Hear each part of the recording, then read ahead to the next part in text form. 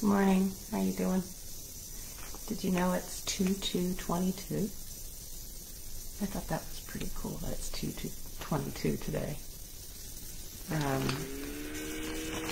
There's something to be grateful for in that, huh? At least I thought so. So let's get started with our meditation. You can already probably see how pretty it looks outside. And I hope you are waking up to a day that you're able to feel the feelings of your day, and you have at least one thing to look forward to. Sometimes that's all we got. So let's get started with the reading. Again, this is from Melody Beattie's. Oops, you can see my little sticker to remind us to tell us about 2/22. This is a very slick operation here. Here it is. So, Melody Beattie, Journey to the Heart. Daily Meditations on the Path to Freeing Your Soul. So here we go. Cherish today's lessons. I'm brokenhearted about my divorce, the man said. I've spent 4 years searching for a new wife, trying to recreate my family, trying to jam the pieces of the picture back in place. All I've gotten from my desperate search is more pain and anguish. It's hurt other people. It's hurt me. I'm tired of trying to manipulate other people to meet my own needs, to postpone my own grief. Some of us may be desperately trying to recreate the life we once had. Anyone feel that one? I've been there. But fear, pain, and desperation won't attract the answer we're seeking. Desperation attracts desperation. Pain attracts pain, and so the downward spiral goes. Yes, loss hurts. Sometimes life hurts too, but loss can't be negotiated. Isn't that a good one? Can't be negotiated. Becoming obsessed with putting the pieces back in place is an understandable reaction, but it won't work. Yesterday cannot be superimposed on today. We need to go one step further. Feel the obsession and let it go. Feel the desperation, then release that. Come back to the lessons of today. They're different from the lessons of yesterday, but just as valuable. We've faced many losses along the way. People we love disappear from our lives. We may lose a career, money, or something else we valued. We can lose our dreams too. But looking for quick replacements as a way to avoid feeling pain about the loss won't work, and we'll miss the lessons. Before we can go on, we must feel our sadness about what we lost. Losses demand acceptance.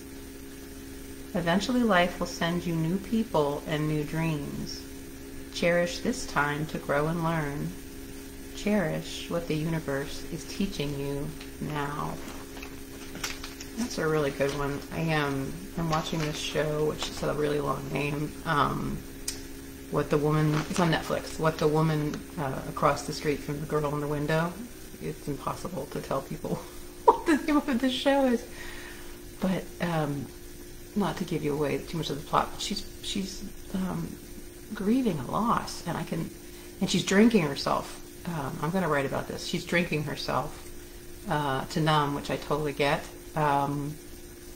But she comes to this point in this story where she says, I was trying to not feel the pain of the loss, which was significant for her. And she kept resisting it, and it was 3 years, and I totally get this. But she realizes that if she just feels the pain of it, rather than trying to numb it with, in her case, wine, and distracting herself with what was going on in the neighborhood, she could feel it. But the thing was, it was interesting that she also added to it, which I actually recorded this, and I need to put it on YouTube so people can see it. Is she said that I think one of the reasons she didn't want to feel it because she was afraid then she would not remember her child, or she wouldn't. Sorry, I gave you some of the thing away. She wouldn't remember. She would still be connected to them. She was connecting to this loss and all this negative memories. And a big thing that I learned when I was grieving is that you need to connect the healthy thing to connect, not you need. The healthy thing to do is connect through happy memories. We get stuck in the trauma of the difficult ones, and we feel like we have to be there because we miss them, and we feel that that's honoring them somehow. But it's not healthy. They wouldn't want you to be stuck there. Oh, that's a lot. Let's just breathe. Got my coffee here. So let's do a meditation, or centering, I'll call it. That'll kind of help with those feelings. So we're gonna work on grounding with you a little bit, and then we're just gonna bring some divine energy into our bodies. Your divine energy, whatever you believe in, and it can just be if that's a little freaky for you, you can think about people that you've loved, and they can be the person and the energy that comes to you. So let's do that. Let's find ourselves comfortable. Again, remembering you can close your eyes, or you can just look ahead of your lap just a little bit on something that's not moving, hopefully. And just find your breath. And just notice the feelings that you have today on this Groundhog Day, 2/2/22. Maybe notice how it feels to just think about the whimsy of it being 2/2/22. You might even notice just a little lightness that shows up. We have a body thing going on all the time. Our body is feeling all of our emotions, all of the things. It tells us all the things that we're feeling, really. So let's just notice it. Inhale and exhale.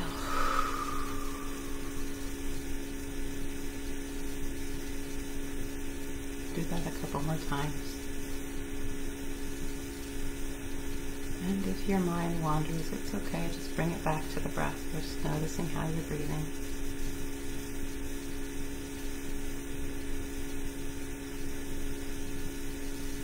And then let's just ground our feet. So I want you to notice your feet wherever they are. They might be on the floor, or they're on your bed still. Just notice them. And just imagine that there's roots coming through your feet, through the floor, through the bottom of the building that you're in, or outside, through the ground. Let those roots nestle all the way down through to the center of the earth. And feel the support of that, of the earth, nature. It's just as a normal rhythm, right? It just keeps happening. It's here to support us.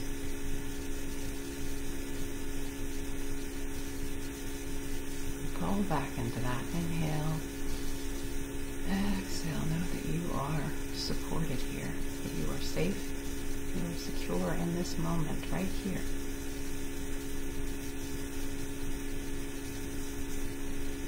And I want you to think about divine energy. Maybe it's for you a deity.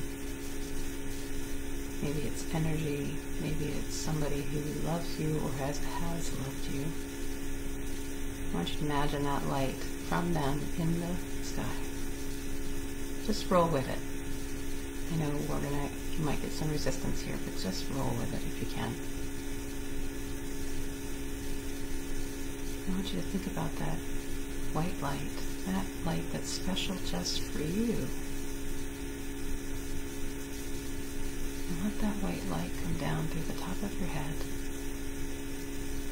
down through your forehead, your eyes, your throat, through your heart, down through the tops and bottoms of your core, into the hips and the glutes, and all the way down your fingertips, and all the way down your legs, back down towards the floor, through the roots we've put together down there, into the center here. That white light is filling you with love and strength, confidence, contentment, In this moment, you can feel all those things. You can be all those things.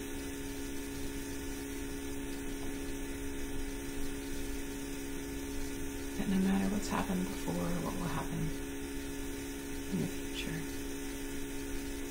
you have this moment, and you always have this moment, right? We can always come here, tap back into this feeling. Let's take a few breaths here.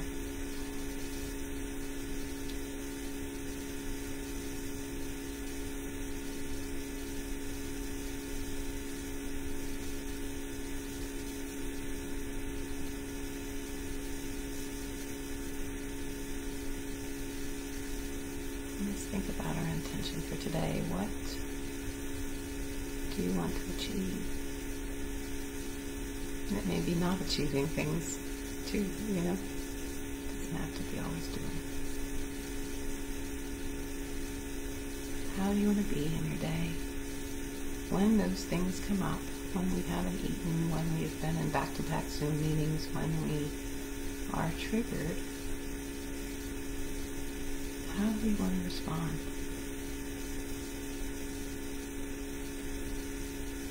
And when we look back on this day, this precious day, 2/2/22,